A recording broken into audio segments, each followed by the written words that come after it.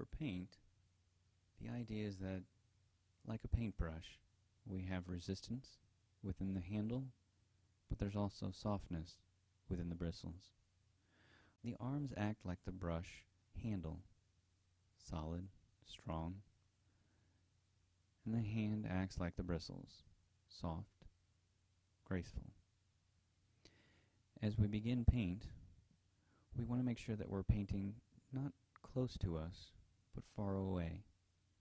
This creates that isokinetic feel, as if we're lifting a very large, long paintbrush.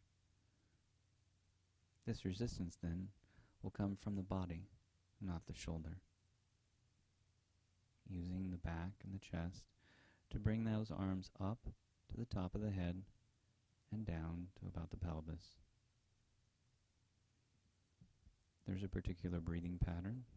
We exhale with the right hand, both up and down, and then we inhale on the left hand, both up and down, allowing for a catch breath as we pass that paintbrush.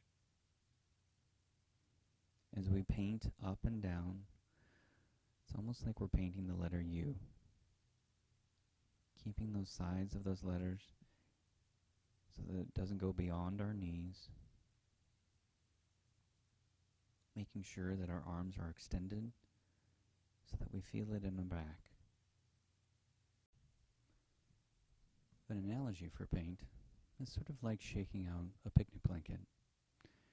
As you shake that blanket out, getting all the crumbs out, we bring the arms up and down, same distance, but the elbow stays underneath instead of forcing it out, allowing us to create that paintbrush feel in both hands as we inhale on the left, exhaling on the right.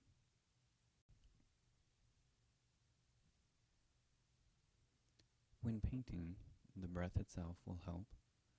Inhaling on the left, passing the paintbrush, touching the hand as you exhale on the right. Touch past that paintbrush as you inhale, catch breath, pass, touch, exhaling,